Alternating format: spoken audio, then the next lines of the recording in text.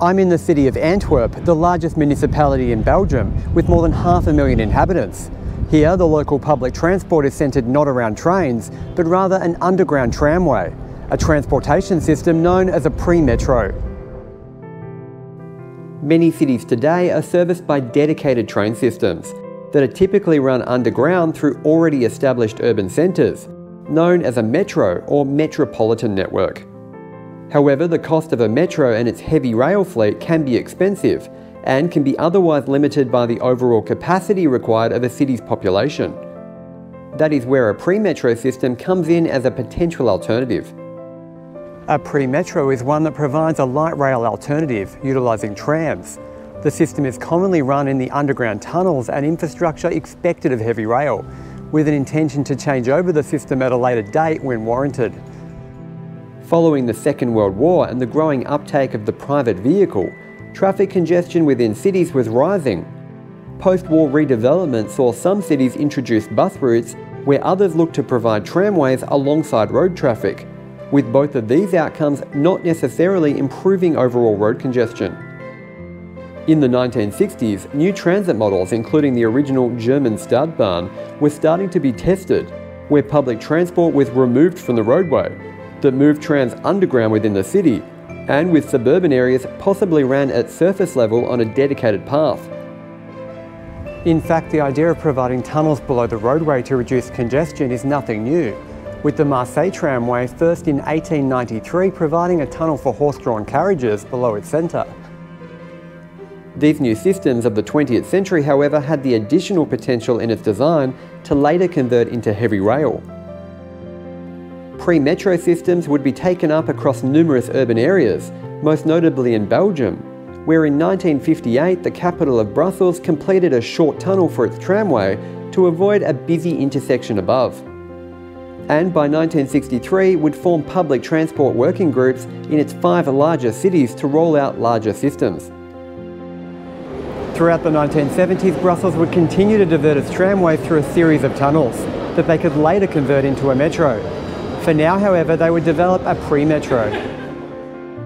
The first major works in Brussels were completed in December 1969 between De Brugge and Schuman, a section that was later transferred to heavy rail in 1976. Premetro tramways were subsequently built along a north-south axis and a greater and small ring around the central area. By the end of the 20th century, the city would prioritise its funding to the conversion of its system into heavy rail, alongside new bus services.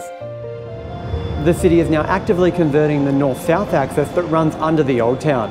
However, the original 1958 tunnel does not meet the requirements of heavy rail, which has required a new section of track along with a new station. And whilst former Premetro lines are being converted, the city has also continued to develop its surface tram network, with many of these lines provided to Premetro specifications. Here in Antwerp, its Premetro system has developed to a different outcome, with trams remaining a key part of its public transport infrastructure. Following the first successful projects in Brussels, the city of Antwerp would develop its Premetro system in the 1970s. An original design for nearly 15 kilometres of track and 22 stations would commence. The first 1.3 kilometre section would be complete in March of 1975.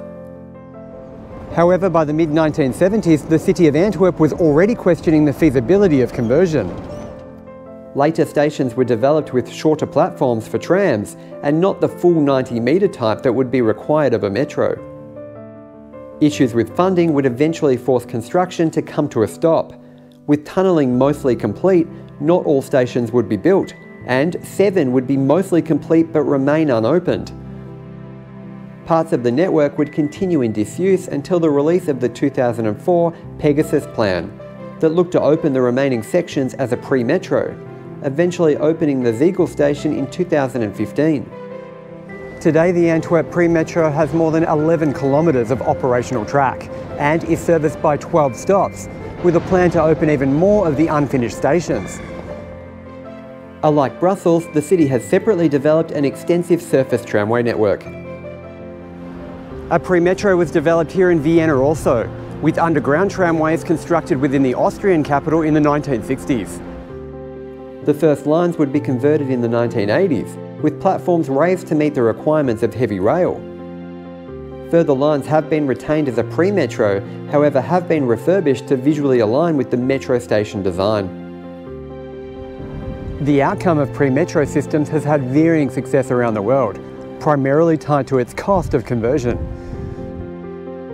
Buenos Aires in Argentina has replaced much of its planned Premetro with a metro bus system, providing dedicated bus lanes and stations. And many cities have looked to other models including train-tram, also popularised in Germany, where vehicles already meet the requirements of mainline rail for greater speeds. Other lower density cities have embraced surface-level tramways without the ability of conversion. The Premetro has allowed cities like Brussels to develop a metro, and cities like Antwerp to retain a functioning light rail system. However, with many cities looking to develop to more proven models, the Premetro remains an anomaly in our city's public transport options.